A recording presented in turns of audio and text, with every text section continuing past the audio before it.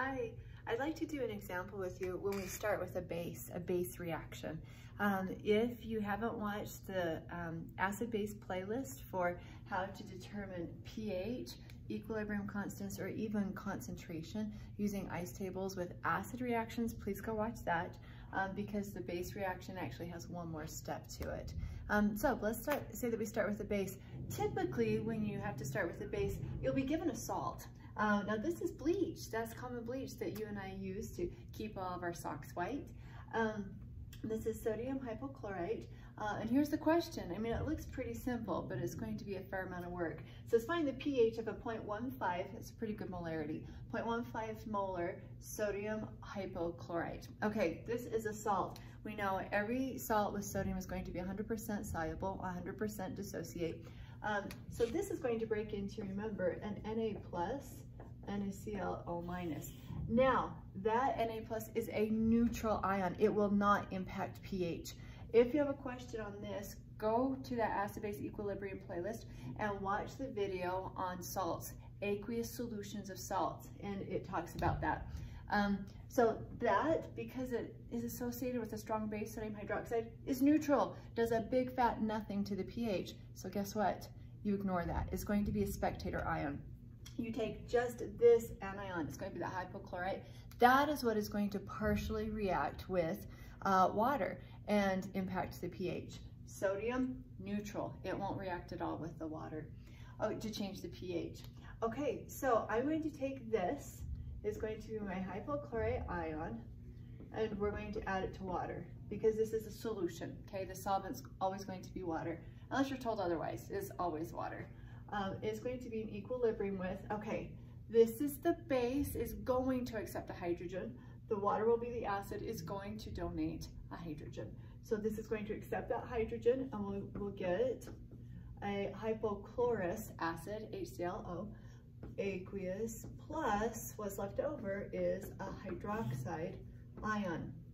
Now, a little reminder, this is your base, it's your acid. The base produces a conjugate acid, acid produces the conjugate base. Just a reminder, if you need to go and watch conjugate acid and bases, go and watch that video if you have trouble naming that. Now this would be classified as a base reaction because the base reacts with water. Super important. That means when I go to an ionization constant table, I have to look up the Kb, and there it is. I went to a table and I looked up the Kb for the hypochlorite ion. The Kb is 2.9 times 10 to the minus 7. So I want to say this one more time. It is a common mistake that students will make. If you have a base plus water, you find Kb. You're not going to be looking up Ka for the hypochlorous acid. You look up the Kb. Is whatever is next to the water, that's what you look up. So we're going to look up the Kb value. Okay, so now let's go ahead and do our ice table. I want to find pH, which means I need to find the concentrations at equilibrium when we reach that perfect, beautiful, equal rates. And to find those concentrations at equilibrium, I've got to do the ice table. Now, why am I finding the concentrations at equilibrium? Because at equilibrium, I'll know the concentration of hydroxide, and if I know the concentration of hydroxide, eventually we can find the pH. Okay, so let's do our ice table. Initial, change, equilibrium. So initially, we are given a 0.15 molar concentration of the hypochlorite. Water is a liquid. I'll put that phase down here, that's a liquid. So that's blank, is liquids and salts are not a part of the equilibrium expression. We have 0 hypochlorous acid, 0 hydroxide ion. Now it changed. Notice these are all 1, 1, 1, 1 molar coefficients. So I use those same coefficients in the change. We're going to lose an amount of the hypochlorite, and that's 1 mole. So I just leave it as X, understood to be 1X.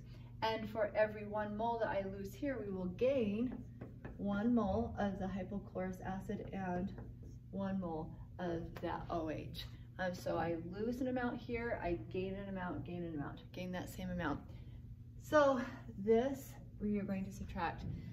Little reminder, this change, that's going to be the percent that ionizes. It's going to be the amount that ionizes. Equilibrium, super easy. I minus C, we're going to get 0.15 minus X. 0 plus x is x, 0 plus x is x. Now we can plug this into the equilibrium expression. So Kb, because this is a base reaction, is going to equal products. That's my hypochlorous acid, conjugate acid, times hydroxide, that's the conjugate base, divided by my base, which is the hypochlorite. And of course, water is not going to be a part of that. So let's go ahead and plug in everything we know. Kb is going to be 2.9 times 10 to the minus 7 equals x, right here, times x. I'm going to go ahead and multiply that. Let's just write that as x squared. It's going to give me x squared divided by 0.15 minus x. Okay, we can use our little trick. Notice this concentration is at the 10th place. This Kb is at the 10 to the minus 7.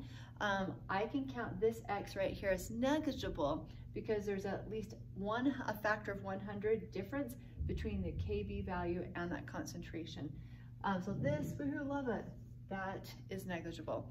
The reason why is x is going to be so small that when you subtract the amount that changes, the x, from this 0.15 is going to be 0.1499999, whatever, and it will end up rounding to 0.15. It's as if that initial concentration doesn't change. So now we can solve. We have just a little bit of an algebra problem. I'm going to multiply both sides by 0.15. So this will be times 0.15. And when I do that, we are going to get 4.35 times 10 to the minus 8 equals x squared. How do I get rid of a square? Take the square root of both sides, and we're going to get x equals 2.086 times 10 to the minus 4. Okay, now what's my unit on that? What unit do I have at equilibrium? All of these are molarity, always. These will be molarity. So it's going to be the molarity.